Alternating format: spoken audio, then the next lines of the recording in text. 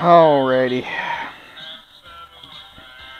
Gotta get the chain sharpened on the pole saw and get the shaft straightened back out because this thing got all the clamps spun on the shaft for some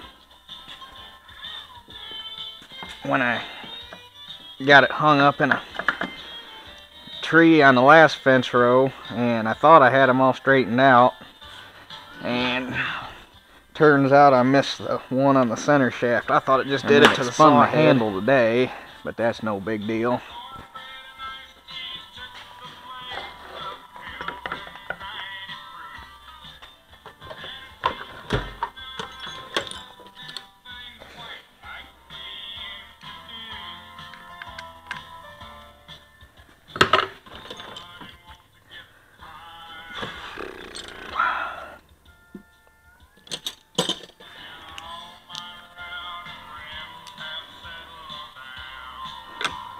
But I thought I would take this opportunity to kind of talk about how things are going to go here for a while.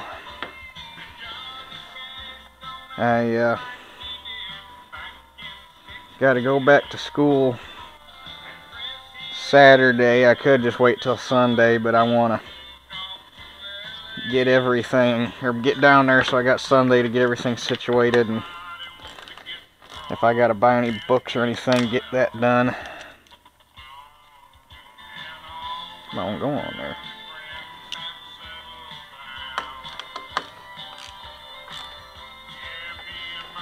So, probably not gonna be any videos next week, or at least during the week, but then next weekend's Martin Luther King, all that bull crap, so I got a 3-day weekend. I got one more field I'm planning on cutting on that week, or that weekend, if the weather cooperates and the ground freezes up so I can get across it.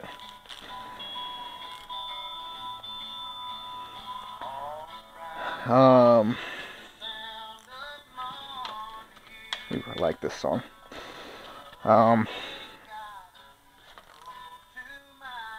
Dad went over while he was running errands the other day and talked to that sheet metal shop. That thing's got a little bit of a wow in it.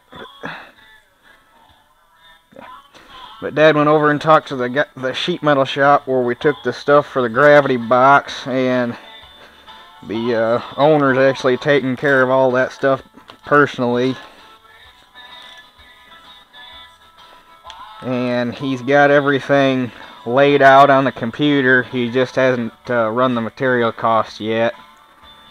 But we're getting quotes on both stainless and regular steel. And actually, this is probably a good time to get that box done because the price of stainless is actually down. And he said we could probably get that box redone in stainless steel for just a little bit more than what it'd cost for regular sheet metal. So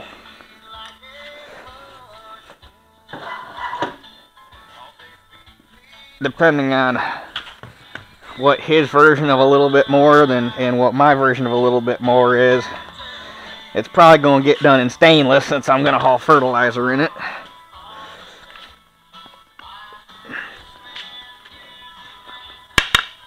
But you'll never know because it's going to get painted anyway.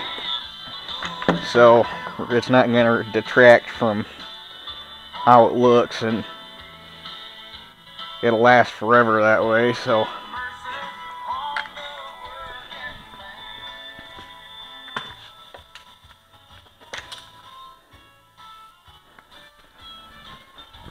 oh shoot.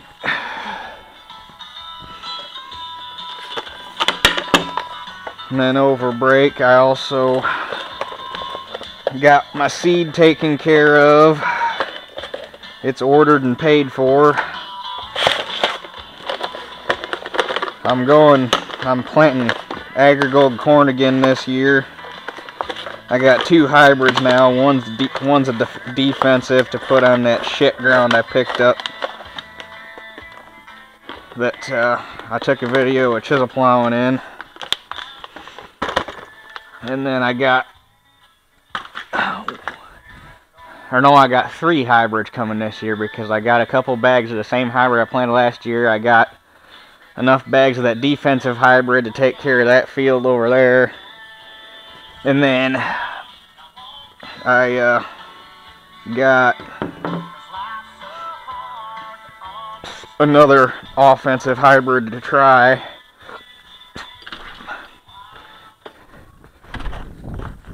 And then I'm planting, last year I planted channel beans, but the guy I bought my beans from last year decided to get out of selling seed, which I can't hardly blame him, because seed is a very competitive business, and if you're a small guy it's hard to get into. But I got a buddy from school who works for First Choice Seeds down in Indianapolis, and they're basically just a at the moment they're mostly in Indiana, but they're branching out. So I'm planting First Choice beans, and I got Roundup Ready 1s for 35 bucks a bag, so can't hardly beat that. So last year I paid 50 bucks a bag for basically the same thing. There's different hybrids in beans, but for the most part a bean is a bean is a bean. There's, other than maturity group, there's really, I mean, people can say what they want. There's a little bit of difference in hybrids, but not enough to really make too much of a difference. Management practices the biggest determination in how beans yield. So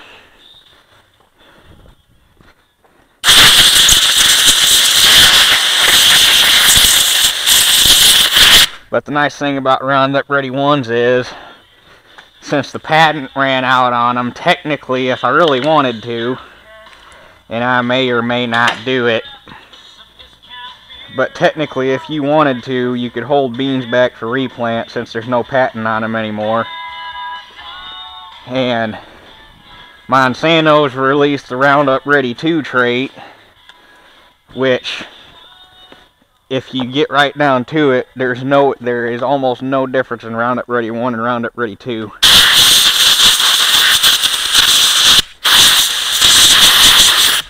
Basically, the only reason Monsanto released Roundup Ready 2 was to re-up their patent on the Roundup Ready trait. So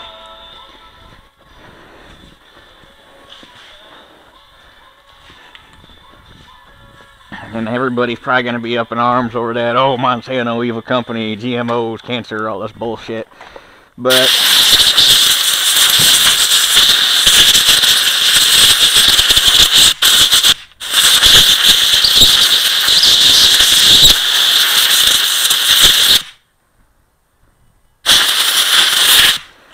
I'm not saying that Monsanto's the greatest company in the world, and I'm not saying that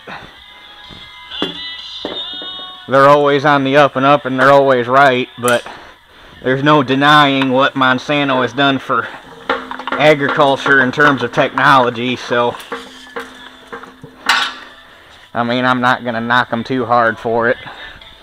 They keep making my life easier. They can really do whatever they want, and I'm sure there's people going to disagree with that, and I know there's a lot of liberals going to disagree with that, but that's my opinion. Such is life. If you don't like it, deal with it.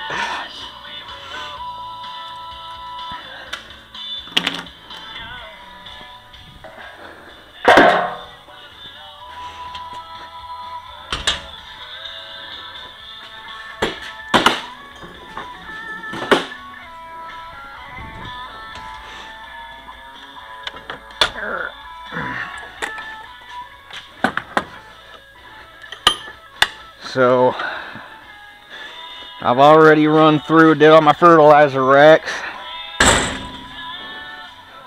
I haven't bought any fertilizer yet, mainly because I don't got the money for it. Fertilizer I'm going to have to take out a loan for.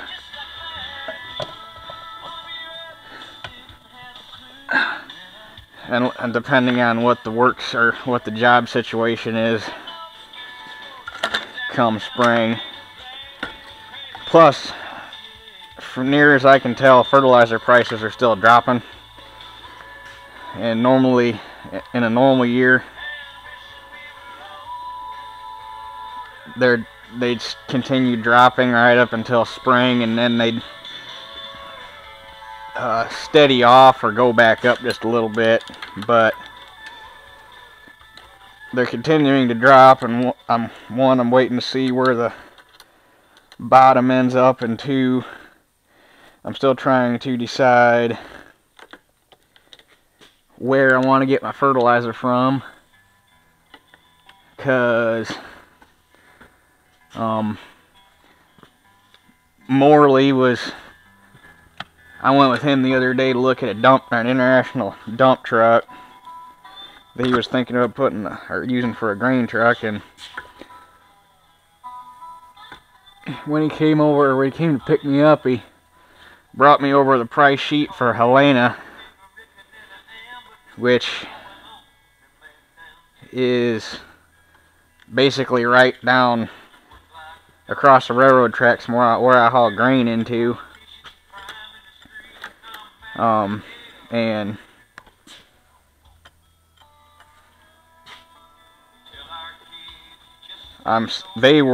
normally I've been getting fertilizer from Co-Alliance,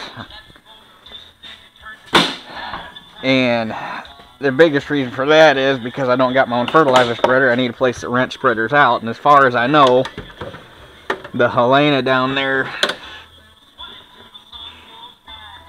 I know they have a couple pull-type spreaders down there. What am I doing?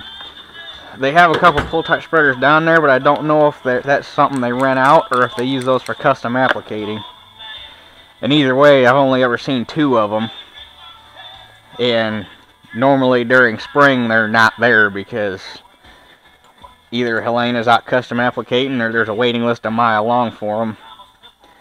And farmers are using them. But our Co-Alliance has like 15 or 20 full type spreaders,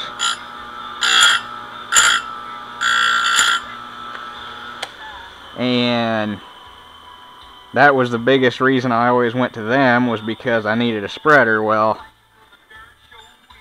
now that I'm helping out Morley, he lets me borrow, they got a big 6-ton Chandler, which is what was in my fertilizer spreading video earlier this spring, and I like that spreader a whole lot better because it's got hydraulic engage on the feed web, or on the feed web for the fertilizer. And our Co-Alliance spreaders that I normally use are just either on or off. There's a lever on the back, you trip it to engage it, and then once you engage it, the web chain's running until you're done with the field. And that's kind of a pain in the ass. I mean, it works, but I like to be able to shut the web off while I'm turning on the end rows. So,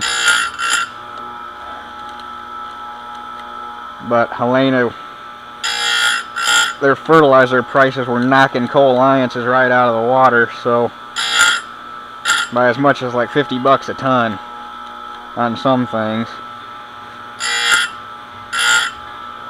So I'm probably going to go down there.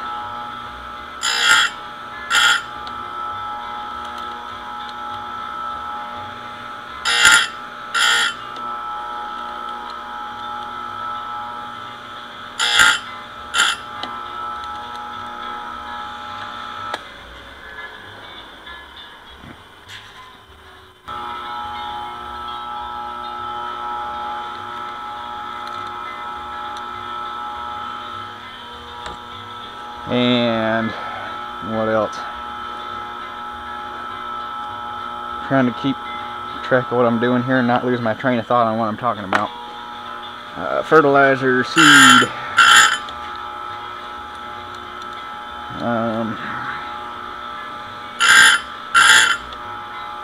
Depending on when we get the tin back for that gravity box is going to determine how soon I start making videos of that again. If I get the tin back, I'll be coming home on weekends to work on it. I shouldn't say if, I say when. I should say when we get the tin back, I'll be coming on weekends to work on that. I got a few fields I want to check for down trees.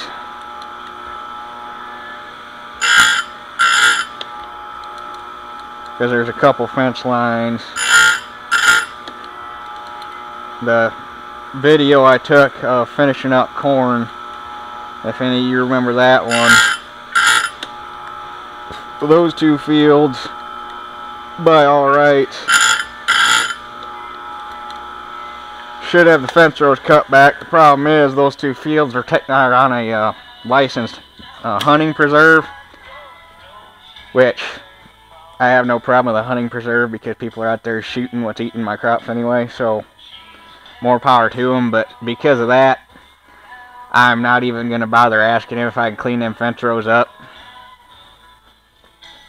So, and really, they aren't all that bad, surprisingly, because I think he does a pretty good job of taking her. Before I got the fields, I think he did a pretty good job of keeping them not cut back, but keeping them cleaned up. So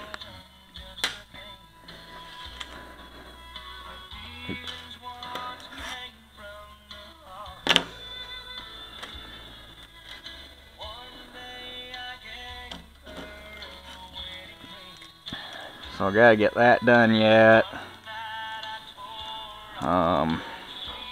At some point when the ground freezes up, so I can get over and rearrange the barn, I want to get that loader dug out, and I need to get the running gear dug out that I'm going to be putting that box on.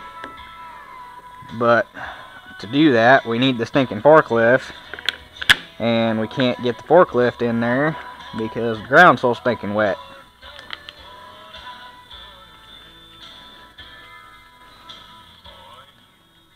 Here I need to get the barn shuffled around so that the combines can go back in their cubby hole. And the planter and the drill can come out where I can get to them. Because the planters I need to do some work to it. I had a axle break on me. Well, it didn't break. The way the axle's on that planter, they're basically just a piece of Schedule 80 pipe between two disc bearings, and then there's castle nuts on either side. Well, apparently at some point one of those nuts got loose and the axle started spinning in the bearing, and it effed the threads all up on one of the axles, and we actually found a set of NOS Oliver 540 planter axles at a parts warehouse.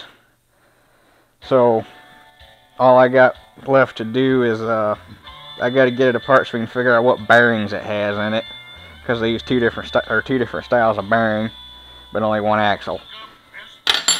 So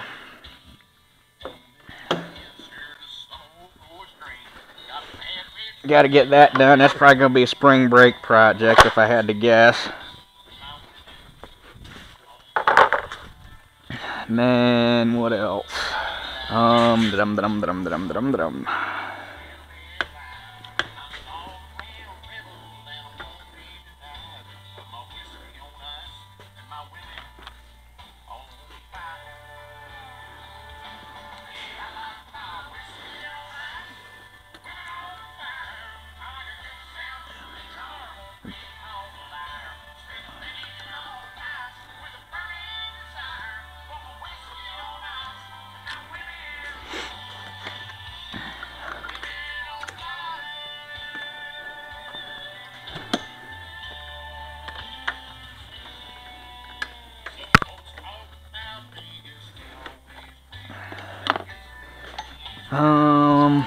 I think that pretty much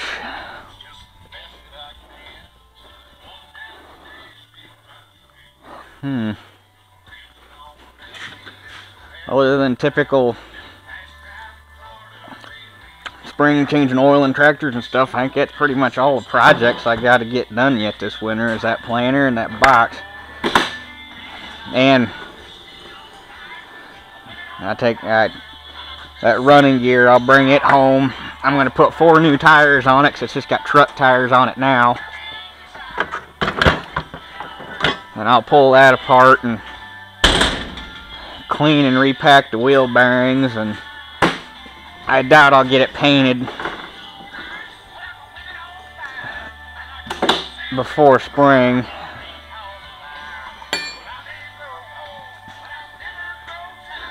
But I'll at least get it brought up to snuff for field service.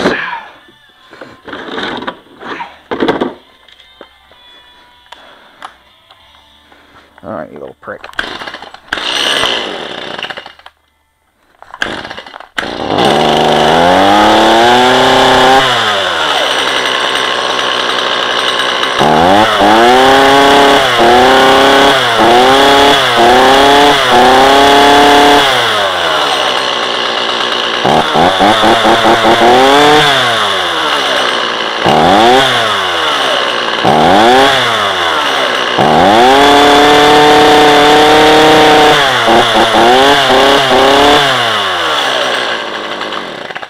See, now that the stupid thing is cooled off, well, I mean, the engine's not up to operating temperature, it runs fine, but if I ran that thing for 10 minutes and got the block warm, it'll start running like shit. And you can tell just sitting there, I mean, it's idling fine right now. But after it warms up, it starts idling really slow, and you know how you listen to an engine long enough that you know what it's supposed to sound like at certain speeds? It just, when it warms up, it's not only does it idle slower, but it sounds weird. And the throttle response turns to shit. And I know it ain't the air cleaner because I cleaned that the other day. It can't be the fuel because I put 2 different batches of fuel in it.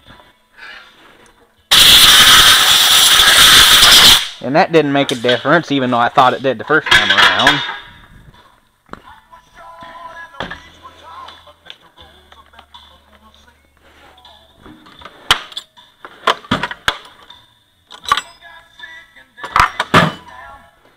And the only thing that really made a difference the other day when I worked on it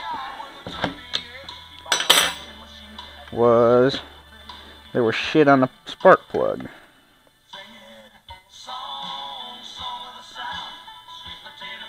But, I mean, it looks like a typical 2-cycle spark plug.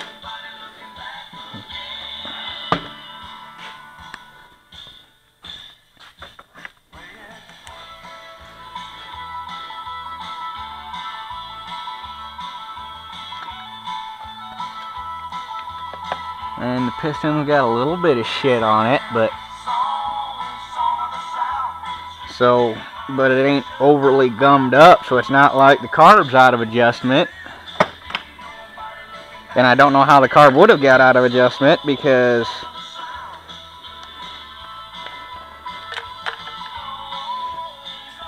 all it did between the last time I used it and when it started running like shit was sit down in the barn.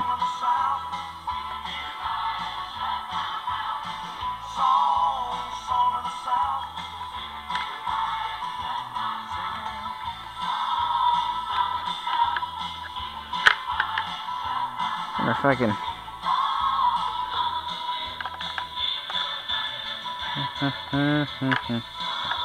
fish etch.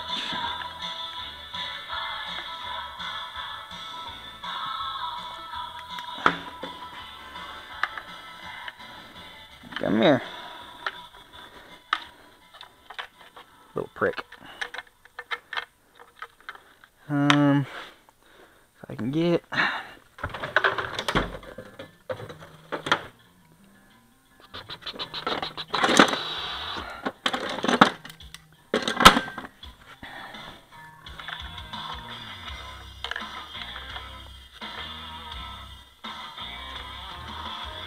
I know this thing's got to spin sideways to come out. There we go. Now this ought to come out the hole. This should be the fuel strainer. I mean, from what I can see, it looks like it's clean.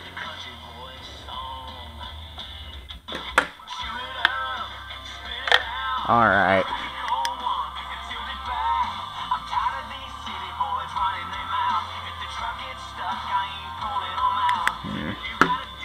That's got to come out of there somehow because they put it in there.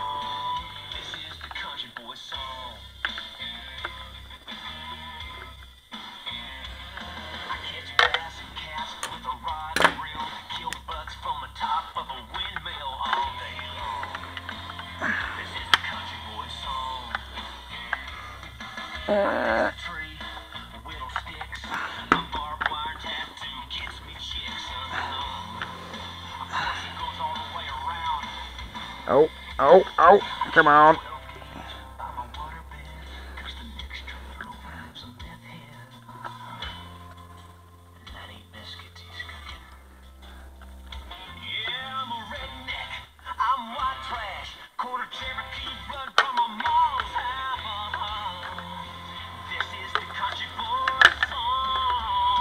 Somehow, that thing has to spin so that it comes out head first.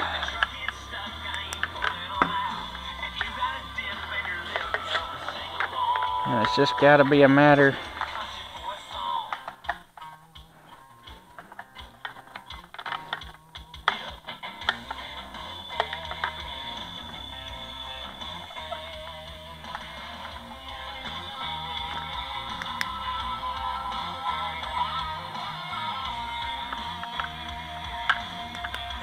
no.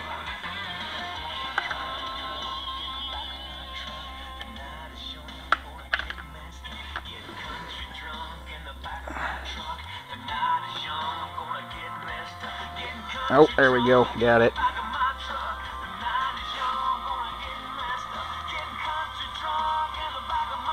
Yeah, I don't see anything.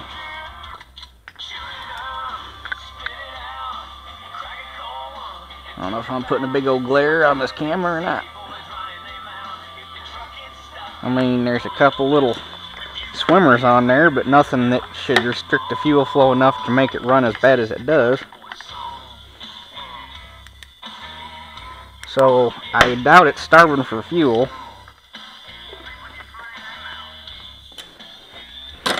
So, I guess that's going to be the next step, is to run over to the steel dealer in the morning. So I had to run over and see if I can catch one of my landlords at home anyway. But I'll run over to the steel dealer and pick up a spark plug and pick up some seafoam. And go from there, I guess.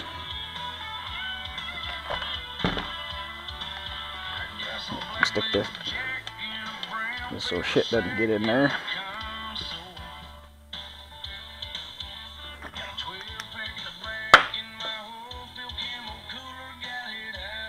Air filter's clean.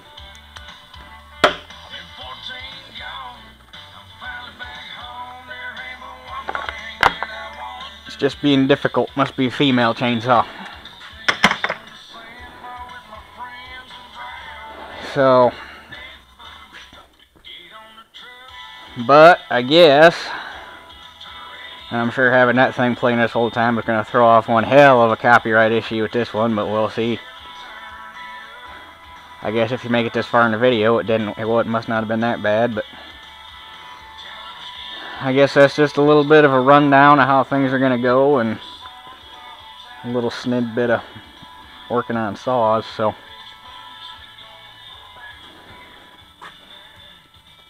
I guess that does it for this one, and we will catch you guys on the next one.